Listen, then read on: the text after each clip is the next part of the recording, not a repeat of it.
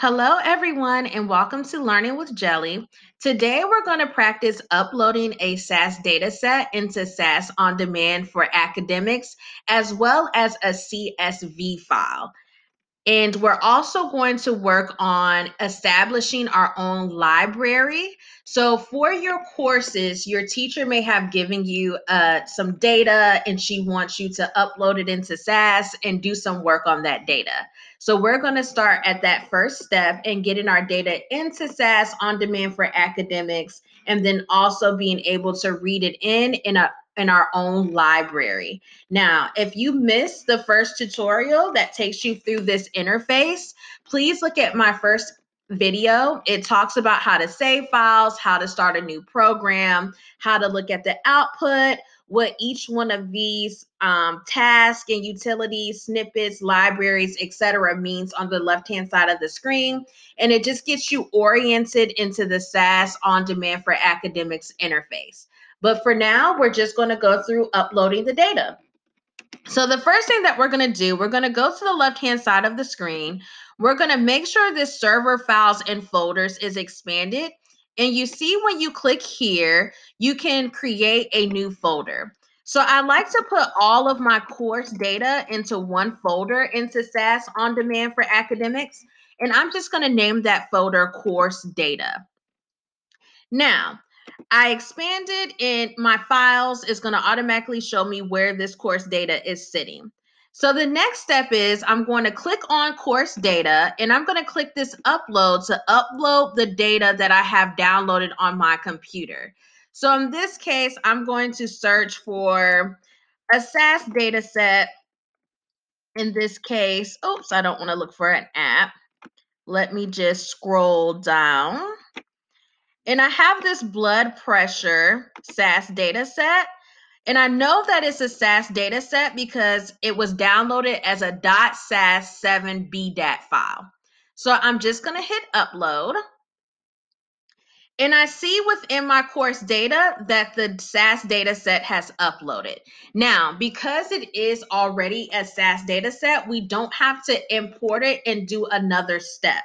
So now I want to be able to read in this SAS data set as a library. So I'm going to do my libname statement, and I'm going to call this course dat.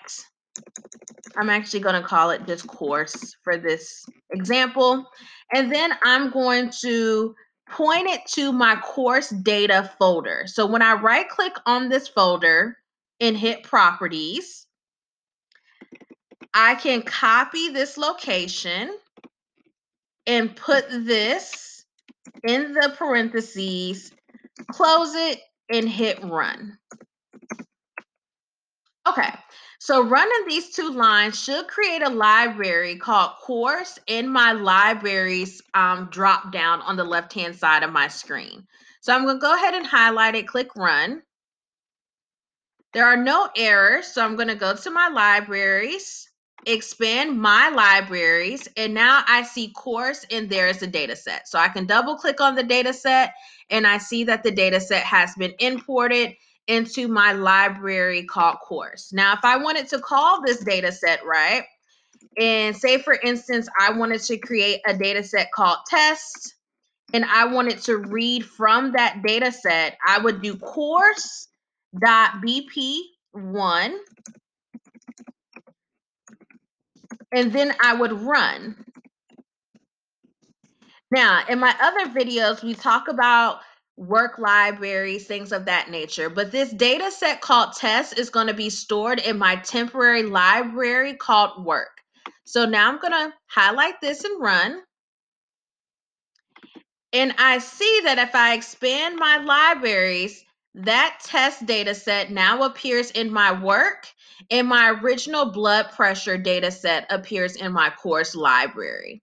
I do it this way so that way I don't work on the original data set unless I'm 100% guaranteed that every change that I want to make on that data set is what I want to do, right? So feel free to create a temporary data set while you're coding.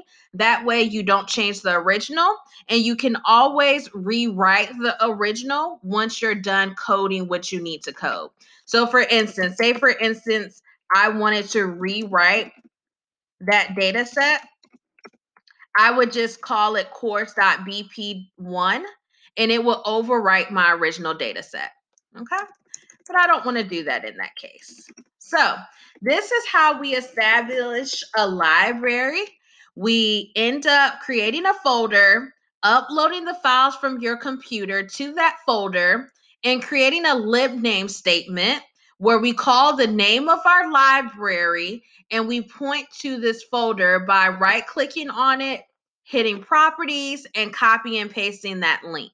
Now, what if I wanted to import data that wasn't a SAS data set? So let me just do a comment, importing data that isn't a SAS data set.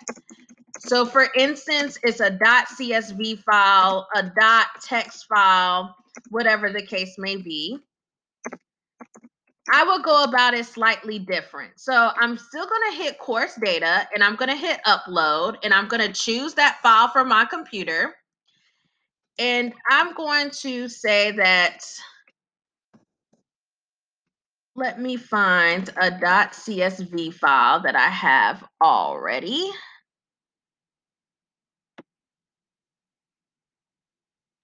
And say, for instance, I guess we can use this or cells. Yep, that looks like a good file to use.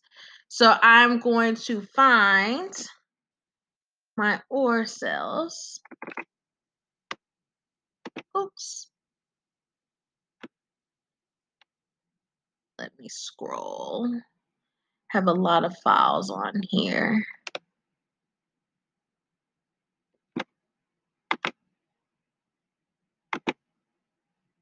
I don't want to open it. Just take me to it. Take me to it.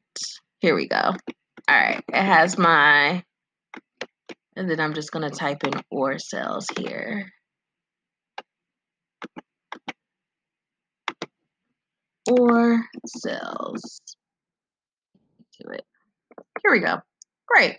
So I'm going to open this up and hit upload. And then here that I see that it uploaded, and I can tell that it's not a SAS data set because it doesn't have this table. You see this blue table next to my name. So I'm just going to click on this and hit import data. And it's going to give me some code down here that basically says, hey, you want to import data and you want to turn it into a SAS data set, and it's a CSV. So I'm going to hit this run button. And it's going to run that for me. And then I'm going to exit out, hit don't save. And then when I expand my libraries, this data is now in the work library called import. And that is the or cells data. So now I can say data or cells, and I can read that data set that it made, because I don't want to call it import because that's not descriptive enough. And then I can run this data set. And in my libraries, underneath work, I get my or cells. Okay, so that is how we upload data into SAS, as well as assigning a libname statement for a library that we want to create that's going to house all of our data. Now, when I save this program, all of this in my work library is going to go away. So if you want to work with your CSV file again, you need to make sure that you re-import it if you go back into SAS Studio, or you save it to a permanent library. Okay. So in this case, I can just save this to our course library. And then once I rerun this 2 lines of my libname statement, I'm going to be able to see that import data set for my Orion sales.